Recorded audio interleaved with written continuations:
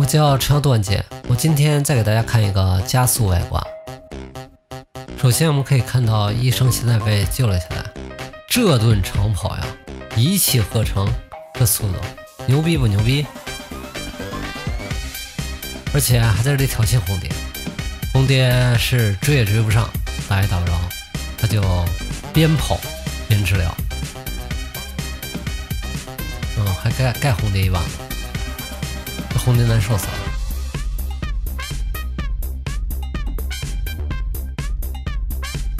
这个外挂它的落板速度倒是正常，但是它这个行走速度你可以看一下，简直太牛逼了！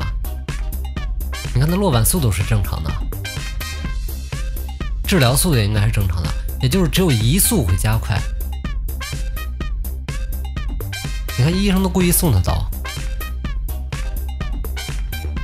随便故意送刀的，反正红蝶打不着。这种什么几阶飞，我估计这得8阶飞能飞着他，你看。这速度，哇，牛逼！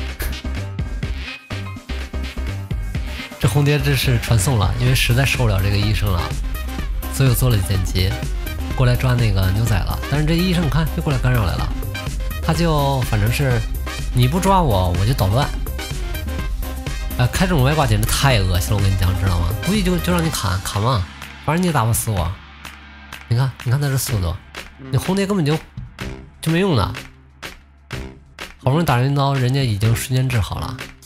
你看这速度，你差二阶飞也没用，飞到面前人家又走了。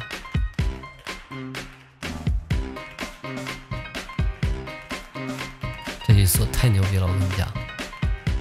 红蝶这个时候在鸟笼看到了空军了，但是他 CD 他想飞进去应该。这医生都不想抓了，太恶心了，这没法抓的。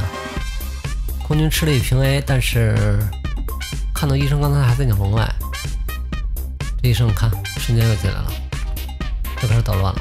这速度，天下武功唯快不破呀！这机都开了，这在点门呢。你看这又牛仔被打倒了，来强行点门，刚才这又回去点门去了吗？就回去点门去了吗？点门去了，回去门点开了。哇，你飞过来我又走了，比拉球都快，看到没？又回去摸牛仔了，牛仔摸起来又盖一把子，红蝶难受死了。我跟你说，这外挂简直太影响平衡了。